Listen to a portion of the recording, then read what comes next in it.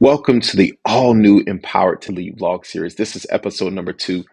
My name is Derek Butler, and I'm excited to engage with you as we empower you to be the education leader of equity, access, and diversity in your schools and districts. Over the last few years, we've dedicated this virtual and vlog professional learning space to fostering excellence in innovation and equity leadership. We produced the Closing Gaps by Opening Spaces vlog series, where we discuss first the leader mind shift in this work. Developing a growth mindset. Then we produced the Leader Fit vlog series where we discuss the practical leader moves to prioritize and work on the work, developing those leadership muscles, if you will.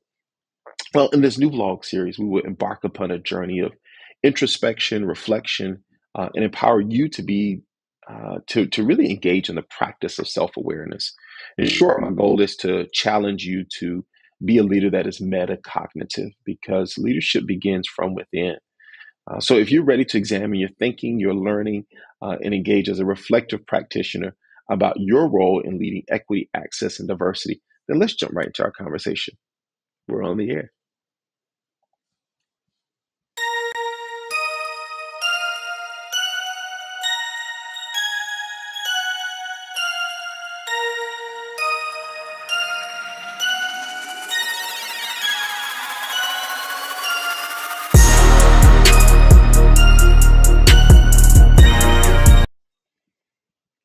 So I recently read an article in Forbes magazine titled "The Soft Stuff is the Hardest," meaning how people work together.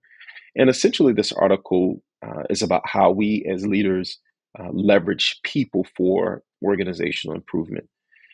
The author of this article, Deborah Lovich, who is a consultant for several Fortune 500 companies, quips about this idea that strategy and operations is often considered the hard stuff, and is therefore relegated for the sharpest of minds in the organization. But really, the reflective moment captured in this article for me was really that the work that we do as leaders relative to the engagement of people, which is perceived sometimes as the soft stuff, is really the super lever for impactful change.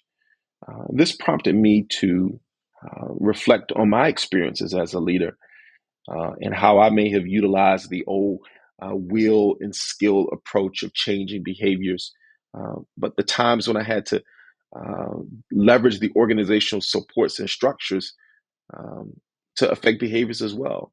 And here's a moment of vulnerability. As I reflect on some of my most challenging leadership moments and decisions, I found that those decisions had tremendous implications for really a diverse group of stakeholders. And it was not always filtered through an equity and access perspective. And so, you know, here's what I want you to do. As you reflect on your impact in this episode, I also want you to reflect on the value and influence of the people who are on this journey with you, the collaborative network that collectively fuels this work of equity, access, and diversity. And as you do that, consider all of your students, but in particular, your students with disabilities. And of course, while I'm not going to, put you on the hot seat, um, I am going to put you on ice. And remember, ice is the equity lens from which I want you to examine your thinking. And in this episode, I will invite you to examine your thinking about the influence of the collaborative network and its subsequent impact on our most marginalized and underserved students in classrooms. So, before we do all of that, uh, let's talk about the collaborative network. And let's take a step back to review and connect the driver in our lead embrace framework that supports instructional excellence. You may remember that as the targeted times to engage in thorough talks, how we leverage collaborative planning, professional learning communities for our teachers, the intentionality in which we structure the time and conversation that leads to meaningful dialogue and that's designed to yield results. And then I want you to think about the design in our lead embrace framework that sustains instructional excellence, building capacity for heads and leads. You may remember from our first vlog series, this is about putting the right individuals in the right place, positioning them to be impactful, preparing them to lead the way. But this could also be about you pruning your very own leadership for growth through the influence of others. And so I think I want you to go ahead and put your warm thinking and reflective caps on, because here's the ice. Right? First, identify who are the stakeholders in your network that support and sustain an inclusive environment for students with disabilities. This seems easy, right? Well, as you reflect on the collaboration with staff, parents, community partners, and your own support structures, mentors, coaches, whomever, supervisors, I want you to identify the key areas of strength and areas of growth within these partnerships or structures. How can that insight inform your approach to better support students with disabilities? How can this network have an even more direct impact on creating a more equitable and accessible learning environment for these students? I'll give my one example as a model for your reflective thinking. Okay. So for me as a leader, it was transformative to have a thought partner and coach come alongside me as an extension of my network. Yes, as a leader, I was doing the things to ensure our teachers, leaders, and staff were engaged in the work, and our structures were being refined to allow staff and teachers the opportunity to collaborate. But this was an opportunity for me to prune my leadership. This was a pruning leadership moment for me, because there were some things that needed to be removed from my leadership mindset that would allow me to ultimately learn and grow. This was truly leveraging and diversifying my collaborative network. Now, I want you to think about the impact. Now that you've identified the collaborative structures or the network partnerships in your school or district that impact students with disabilities, how do you measure for effectiveness? So perhaps you might start with examining the impact of your site-based collaborative structures or partnerships on student outcomes, um, and the real or perceived equity and access culture in your school or district. How can you use this assessment and this data to identify effective strategies that could be implemented more broadly across your school to impact students even more? I think about the pilot approach to many of the practices that we often implement in schools and districts. More specifically, I think about the lift required to really strengthen the collaboration of co-teaching teams and engage them in intentional conversations, right? That targeted time that we talked about around those shared teaching practices and meeting the various needs of students whom they serve, which is something as a leader, coach, and consultant that I get to do very often. I was coaching a school leader recently, and his goal was to improve the collaboration of his grade level co-teaching teams. He decided that in order to really assess the impact, he needed to go slow to go fast. And he wanted to really focus on the collaboration at a particular grade level first.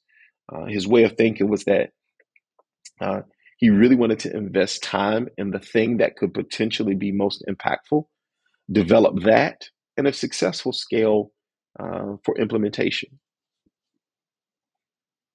So let's go a little deeper and reflect on how we cultivate and create.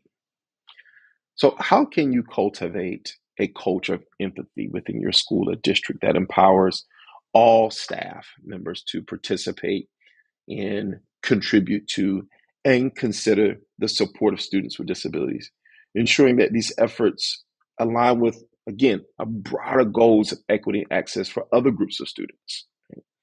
Are you able to embed this as a top line and through line of the day-to-day work? Then I want you to reflect on your collaborative efforts with parents and community partners, um, and maybe even your support structures, your mentors, your coaches, etc. Uh, what innovative or even let's say, practical strategies can you create to strengthen these partnerships and enhance the support network available for students with disabilities, ensuring that all voices are heard and valued in shaping the learning experience? So, as I sat in this, I think about the parent partnership because for some, it can be the most uncomfortable to lead for many reasons. However, the parent collaborative network is also considered the most important and the most influential. For me, quite frankly, I sat in this reflective moment, and this is really the BR part of what we talk about in our work with schools. It starts with building relationships. Now, consider the barriers that may inadvertently compromise the risk of service to students with disabilities in the teaching and learning space, whether that's time, resources, strategies, and beliefs. What specific steps can you take to eliminate these obstacles or otherwise prioritize the ethos of collaboration as a way to intentionally compensate for the equitable learning experience for all students?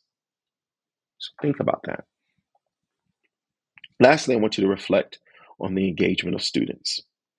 Um, how can you more effectively engage your students with disabilities to incorporate their insights and experiences into the decision making process, ensuring that the strategies and interventions are truly responsive to their needs and aspirations, uh, while also reflecting on how this engagement influences your leadership and the school's collaborative culture? Listen, don't forget who you are as a leader. Don't forget who is on this journey with you and how you can leverage those partnerships as you make informed decisions that influence and shape the work of equity, access, and diversity in your space. To pause for a moment to engage in intentional reflective practices around this work is essential. So, again, if you reflect at the end of the day or journal at the end of the week, I encourage you to continue taking a few moments to self reflect because it matters. Um, I share all the time. Research has shown that only 10 to 30% of us engage in self awareness. But remember, the more the more reflective you are, the more effective you are. Looking inward before looking outward is critical. Listen, I'm confident that your investment in this leadership will refuel you. It will lead to shifts in your practices, and it will result in successful student outcomes. So, thank you for joining me and for being a thought partner as we reflect and deepen our learning of how we are uniquely positioned and empowered to lead the work of equity, access, and diversity.